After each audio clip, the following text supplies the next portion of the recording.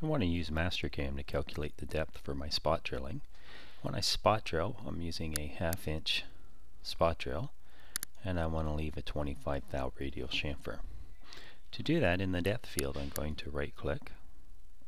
I'm going to tell Mastercam to let me select the radius of an arc as the depth value. This will take me back to the graphics area, and I can choose any one of the arcs. And Mastercam will have entered its radius. Now I need my drilling depth to be negative, so I'm going to click at the beginning of the cell, enter negative, and I also want to add my 25 thou chamfer, so I'm going to add a negative sign, and the negative 25 thou, press enter, and Mastercam will have calculated my depth.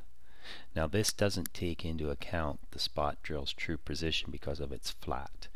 We can either add that as well to the equation, or we can take care of that value when we touch off our tool.